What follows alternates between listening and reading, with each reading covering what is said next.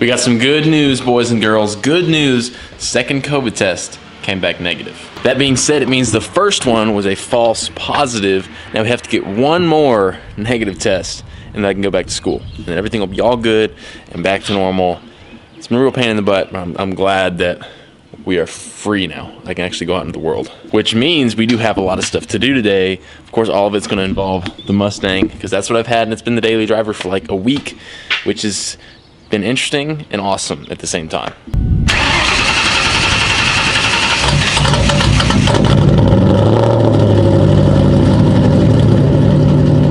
Yeah, she wasn't very happy this morning. What can you do? But it is the cleanest that she's been since I've had her. I gave her a deep clean yesterday, kinda. Washed her down before it started raining. Anyway, it's all clean. Wheels are all shiny. We're good. I think today we also need to tear in to this bad boy right here, kind of see what we're doing. So I may or may not be ordering cams today. Yeah.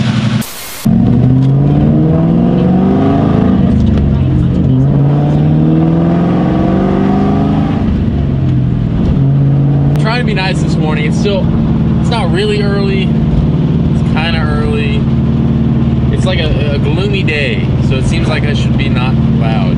Also, this road right by the house is one of the roughest roads ever. I've bottomed out on it, which is great because it keeps me from speeding, but at the same time I feel like I'm playing whack-a-mole with my car. So third test is done. I'm kind of worried about this one because I don't think they did it very well. Didn't really get much, so 2 days, like 24 hours, 48 hours, we should know. I'm praying. Now we're headed up, good old Colvin Automotive. Why? Just cause, Lord, Sean works there. Go bother people. Teslas are getting out of control, guys. Their license plate is non-gas. How does every Tesla have a vanity plate? Every single one, it's always about gas. I need to make my Mustang one all the gas. So there's like 3 Mustangs here that I really would like to trade mine for. They're all like older ones, Mach 1s. They're really sweet. Unfortunately, that's not gonna happen, but there's some really cool cars here. The Bel Air, Mercury. It's definitely a Pontiac. Disregard that. Here we go, boys.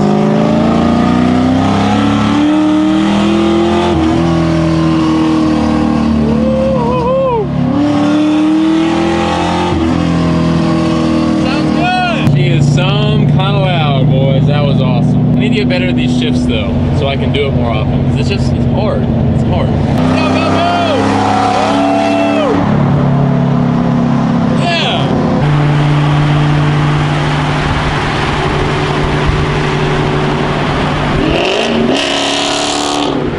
We get it. I'm slow. I know.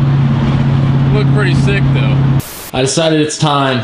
What's the worst we can do? Let's go ahead and try to maybe dig into that a little bit. So I think we got new camshafts coming today, maybe. We're getting smart with things, guys. Let me show you. We're going full mechanic. So I drew this little diagram with all the bolt holes so I know where each bolt went, just because they're all different and I don't want to mix match them. We're taking notes from the big guys. Maybe we'll actually be able to get this done. I'm hoping so. So we're gonna go ahead and remove the rest of these bolts along here, see if we can pop that off and see what's underneath of it and then do nothing with it for a while because we don't have any other parts, so good times. Bada bing, bada boom. We had almost all the bolts out, just got that one in the bottom. This is such a good idea if you're doing anything motor related or you just need to organize your bolts. This is a great idea, and we were moving, so we had boxes laying around. I'm at a little bit of a stopping point because I'm limited by the tools I have, so I have to take off the crank pulley and I need a puller for that, which I don't have. So basically it goes on here, slides into these 3 holes, and we'll just pull this thing off. But good news, AutoZone has one, and they're 2 miles down the road. So I think we're gonna hop in the Mustang, go grab one, because this is ready to come off. You can see it budging in there. So it's ready. We just need to remove that, and then we're good to go. Harmonic balancer, crank pulley, it's all the same, right? Yeah, I mean, I realized I was saying crank pulley. Give me some credit. It's a pulley. It's on the crank. We got the tool though, so now we're just gonna use the tool and hopefully that comes off. If I'm being completely honest, that went a lot harder than it should have. I know now what I didn't know then. We got it off, nothing broke, probably. So, win. It's a moment of truth. See if I can get this thing off without breaking either it or me. We can do it, we got this.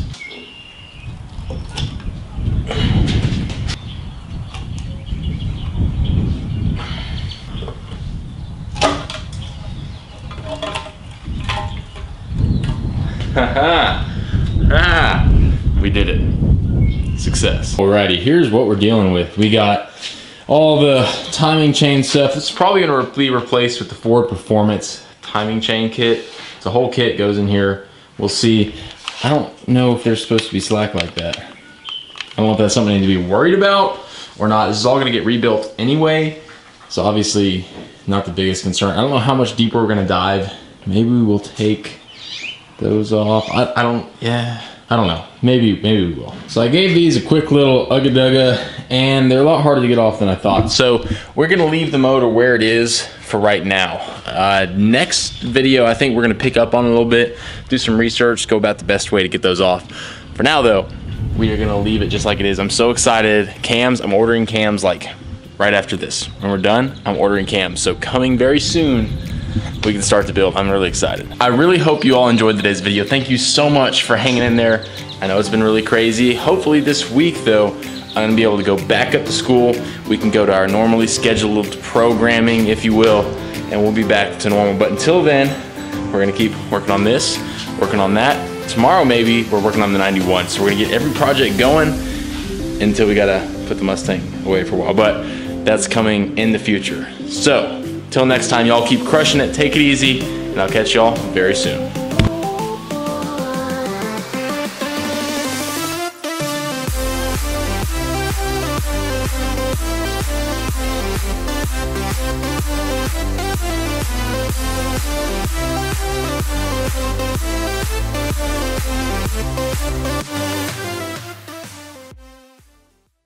Oh. Y'all are still watching. Whoops.